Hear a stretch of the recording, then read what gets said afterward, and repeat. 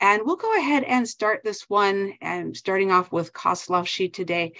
And like talking about more in general, what is it about Chinese language that might make it a little bit more challenging to assess students, more specifically in that online environment when they are learning Mandarin Chinese? Coss, if you can start us off with that one, please. Sure. I think there's a couple things. One of them that to me the solution is quite obvious, though this may be a controversial topic, and I'm okay with that.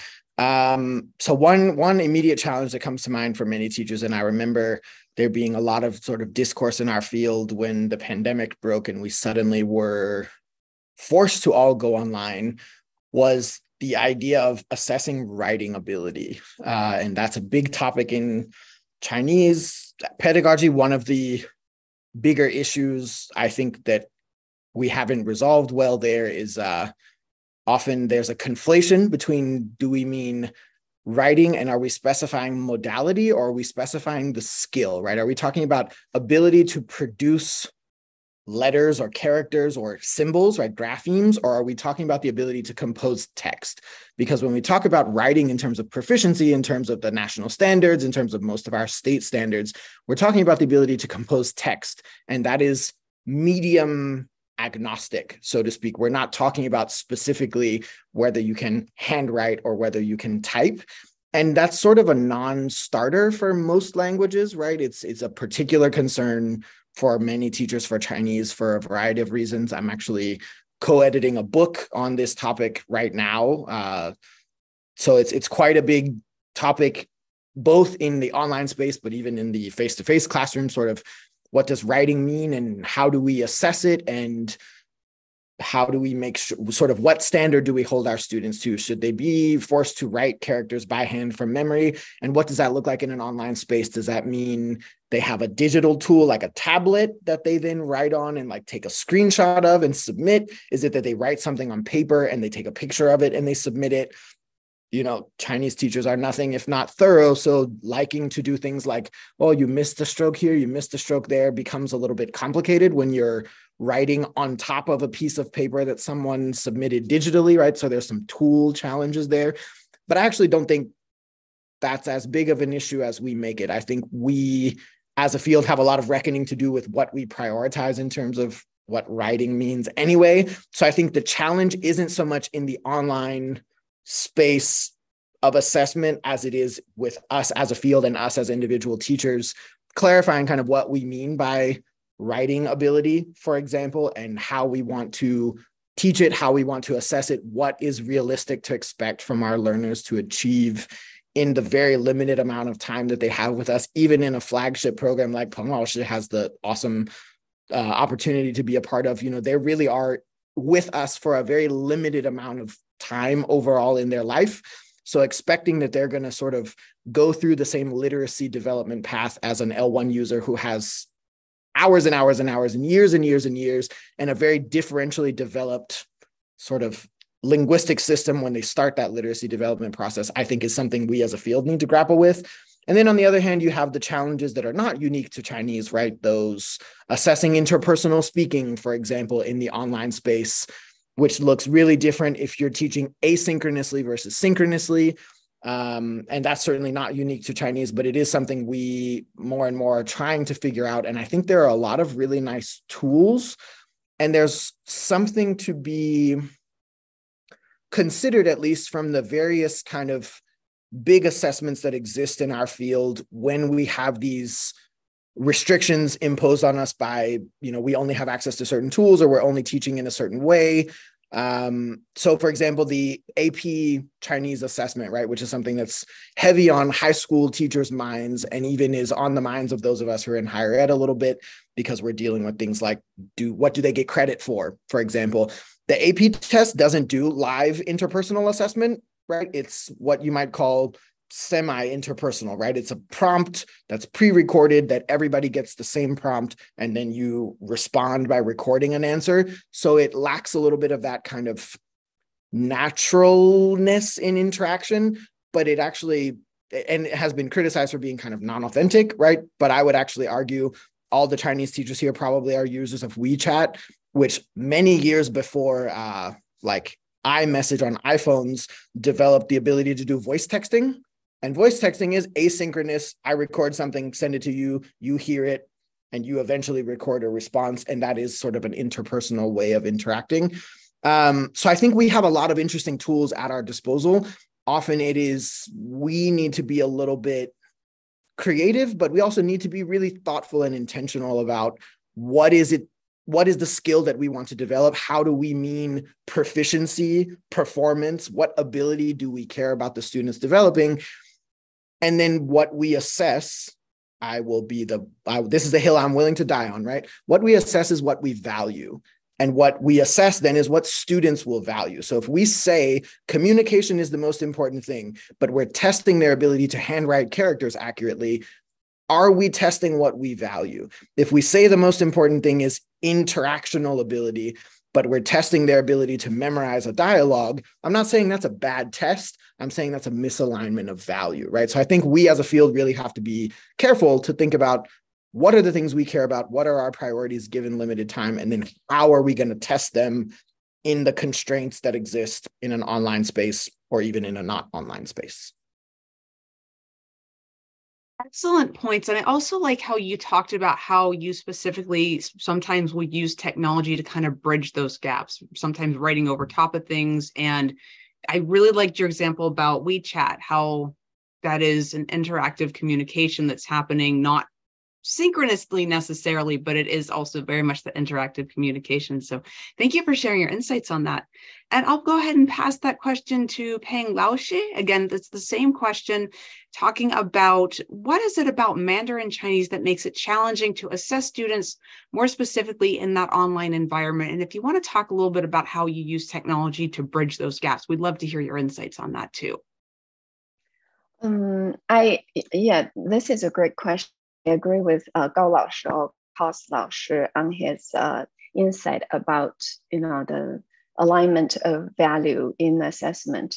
I think from what I see, the biggest challenge sometimes is the teacher's sensitivity or how up to date in technology in their assessment tools.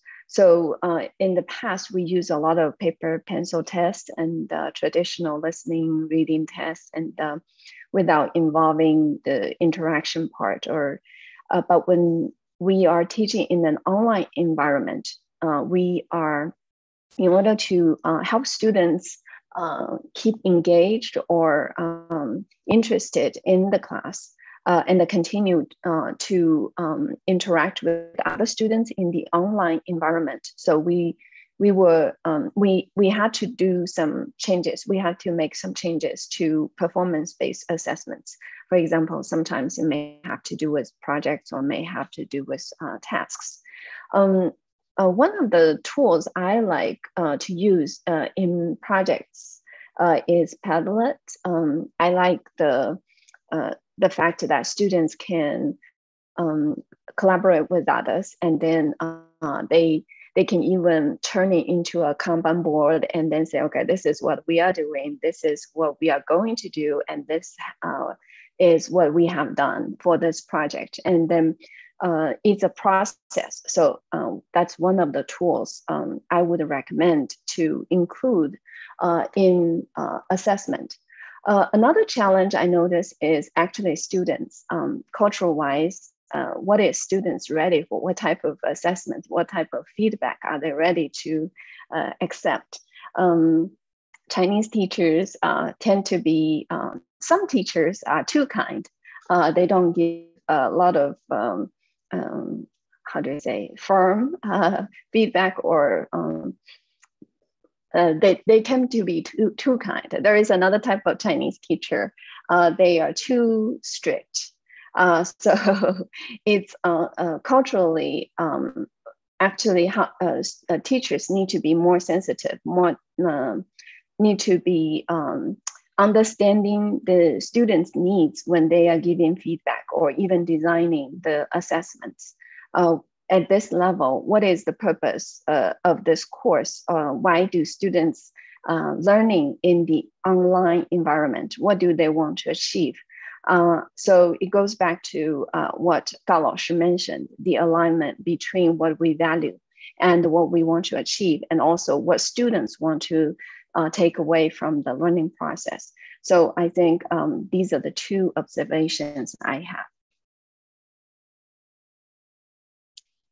You brought up a very important point, and it's something that I sometimes struggle with as an educator. There is the need to be kind and give students the positive feedback. But when there is an issue, when something needs to be addressed, we also need to make sure that we're addressing the problem, but also not being too strict or too harsh. So there really is that balance. And I think in the online world, where they can't see us face to face, whenever they're reading our feedback, my students can't tell the tone of my voice.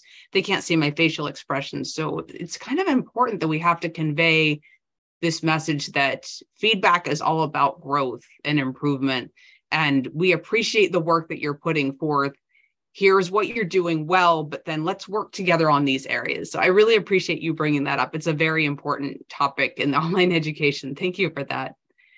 And we'll pass the question to Wang Laoshi. Again, the question is about when providing feedback in the online environment, how do you essentially address the complications, I guess some of the challenges with Mandarin Chinese with your students? And if you can talk a little bit about how you bridge that gap with technology, I would love to hear a little bit about that too.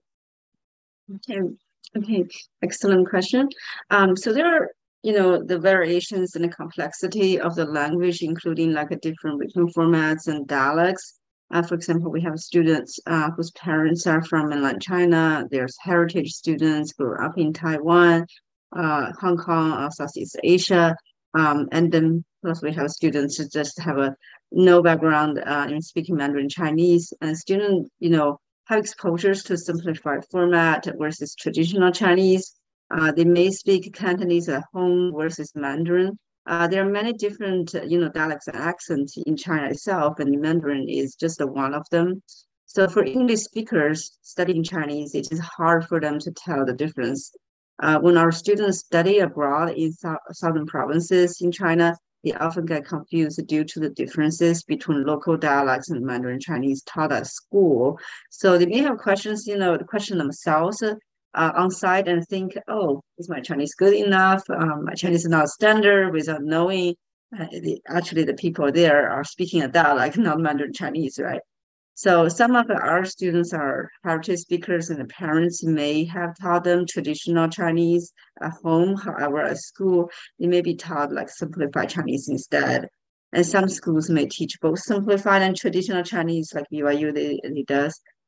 For beginners, that may cause a lot of confusion if they really have no prior knowledge about, the format. So when I designed the assessment, I have to consider a lot of factors that do not exist in other languages, which may affect student performance on the test. So can student read a test question in simplified Chinese? If they are a transfer student from a different school district that's like teaching one format and our school district does not, and can those transfer students from like a international school, like in a certain area, like Singapore or, mainland or Taiwan, are they fluent in Pinyin, to type, if it's an online, exam, can they type in Pinyin? Can they type simplified, or can they type traditional? Can they read the test instructions? So should I include both the Pinyin and simplified Chinese in my test, especially for like an intermediate above level, Chinese classes? So when I design online quizzes, I set, expected, a test outcome and include instructions that accordingly. So for example, if I wanted, the goal is to test how well students studied assigned, vocabularies for this week. So I just, want them to know, like, I studied this, let's say 20 vocabs, and I know the meaning of them, so I can match, the Chinese with the English. I probably would include both the Pinyin and the simplified, or if I have a student from, a background that involves traditional characters, I will put different formats so that all the students can read it, because the goal is to test how well they master the vocabulary to understand the basic meaning. So the goal is not to distinguish from one version to the other. I would put instructions in different formats to help them understand the questions. Also, I would let them know the tools before the test that they could use to study for the test. For example, they can download certain apps and use a certain website to facilitate their studies. So